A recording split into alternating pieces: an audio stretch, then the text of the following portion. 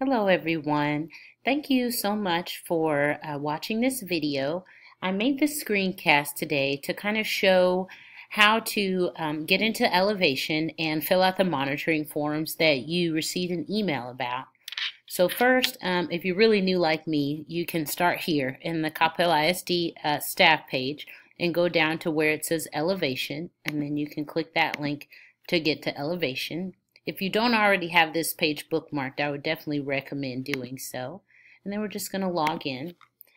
Miss Lim has been so gracious as to let me use her login and password to show everyone how to do this. So thank you, Miss Lim. So first you'll just log in, and as you can see, the first thing that pops up, you can see it says 8 form assignments due. So you can click here to view the forms. You can also click on this tab where it says monitoring. So either one of those will take you to the right place. And then you can see there's two different tabs here. The first one is the exited student monitoring, and those are for the EL students who are no longer in the ESL program and they're exited and they're monitored for 1, 2, 3, and 4 years outside of the program once they exit the program. The other tab at the top is for your current EL students, and so these are going to be the students that are currently participating in the ESL program. Now you may see some names down here that are crossed out, but those are not to be worried about. Those were just forms that you as a teacher filled out in previous years, and we're working with the ELLevation team to get these names taken off of there, but right now they're showing up. But don't worry about the names that are crossed out. So let's look at one of our monitoring forms. So you just click on the student, the first student here, and it gives you some good information. It tells you their test results and their TOPAS and their IPT scores. It gives a lot of good information. And then here is the only part that the classroom teacher, as the classroom teacher, you need to worry about. So answering these questions, does the student meet behavior expectations? Do they complete their homework assignments? Are they, performing on grade level in terms of listening, speaking, reading, and writing, and the level of rigor as well? And then, if they're receiving any tutor or intervention, this is where you would notate that. And then, has the student's attendance affected their academic performance? Yes or no there.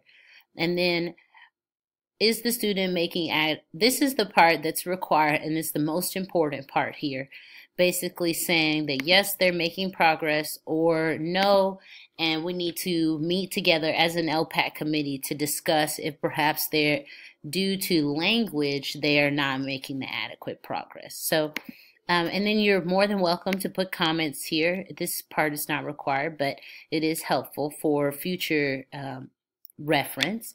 And then you sign and submit, and that is it for each of your monitored students. And you can go back here to the monitoring home, also available at the top of the screen, to see your other students. Now I'm not going to click submit because this is not my responsibility. This is not my account here, so I don't want to interfere with Miss Lim's account. But then once you complete your exit student monitoring, you can come over here to the progress monitoring for your current EL students. Now this view is going to look a little different. When you click on the student name, you're going to see some information, but this is the biggest difference here is the EL instructional accommodations. What have you been doing for this student in your classroom since school started? What are some of the things that you've been doing for the student that are really helping them understand and grasp the academic content? So like this student is new, so she's brand new. So obviously she's not going to have a whole lot of information and test results because she's new to the country.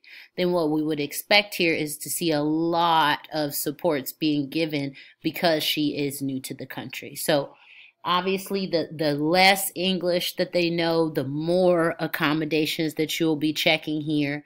And if they know a lot of English and they're on the advanced to the advanced high end, then you may not necessarily need any of these, maybe one or two, or maybe none at all. And that is okay.